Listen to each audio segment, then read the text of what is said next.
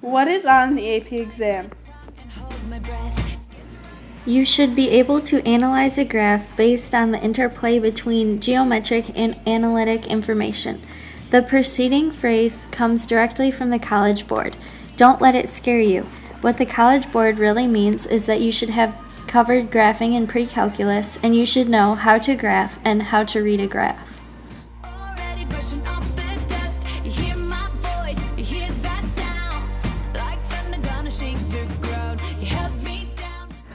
You should be able to calculate limits algebraically or to estimate them from a graph or from a table of data. You do not need to find limits using the delta epsilon definition of a limit. You should understand asymptotes graphically and be able to compare the growth rates of different types of functions, namely polynomial function, logarithmic functions, and exponential functions. You should understand asymptotes in terms of limits involving infinity. You should be able to test the continuity of a function in terms of limits, and you should understand continuous functions graphically. You should understand the intermediate value theorem and the extreme value theorem. You should be able to find a derivative by finding the limit of a difference quotient. You should also know the relationship between differentiability and continuity. That is, if a function is differentiable at a point, it's continuous there. But if a function is continuous at a point, it's not necessarily differentiable there. You should know the power rule, the product rule, the quotient rule, and the chain rule. You should be able to find the slope of a curve at a point and the tangent and normal lines to a curve at a point. You should also be able to use local linear approximation and differentials to estimate the tangent line to a curve at a point. You should be able to find the instantaneous rate of change of a function using the derivative as the limit of the average rate of change of a function. You should be able to approximate the rate of change of a function from a graph or a table of values. You should be able to find higher order derivatives and to use implicit differentiation. These may look like a lot of topics, but they cover all the same ideas. You should be able to relate the graph of a function and the graph of its derivative and vice versa. You should know the relationship between the sign of a derivative and whether the function is increasing or decreasing.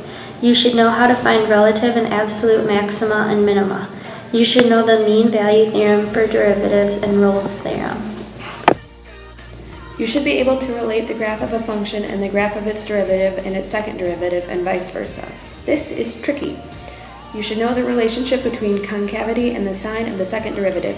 Positive means concave up, negative means concave down. You should know how to find points of inflection. You should be able to sketch a curve using first and second derivatives and be able to analyze the critical points. You should be able to solve optimization problems, max-min problems, and related rates problems. You should be able to find the derivative of an inverse of a function. You should be able to solve rectilinear motion problems. You should be able to find the derivatives of trig functions, logarithmic functions, exponential functions, and inverse trig functions. You should be able to find the area under a curve using left, right, and midpoint evaluations of the trapezoidal rule. You should know the fundamental theorem of calculus.